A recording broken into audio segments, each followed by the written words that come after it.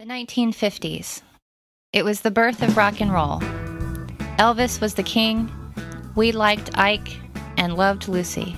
This was the decade of optimism and prosperity. Rationing and the attitude of make do and mend was over, and with it came unprecedented prosperity and vastly improved standards of living. American manufacture was booming, as were American families.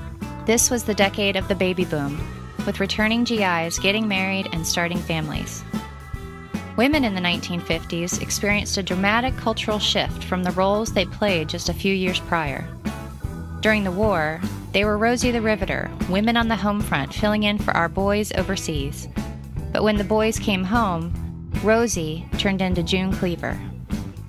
In the 50s, women returned to their traditional roles as wives and mothers. Donor Fran Mayhew remembers, "We were being trained to be elegant hostesses in order to help advance our husbands' careers." Women's fashion in the 1950s reflected this attitude. Women were expected to be perfectly groomed models of femininity. Women's dress emphasized the feminine ideal in the form of the hourglass silhouette. Many women wore restrictive foundation garments, including girdles and padded bras, in order to achieve this look.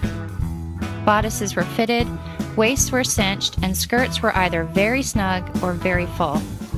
Popular styles for the evening were dresses like this one from the American designer Charles James, with skirts extending to the floor and tulle or crinoline petticoats to maintain their full shape. This silhouette was very popular with teenagers for prom, and where this dress from donor Fran Mayhew was first worn. This dress from 1958 was worn by Dr. Mayhew to her Palmyra, New Jersey high school junior prom.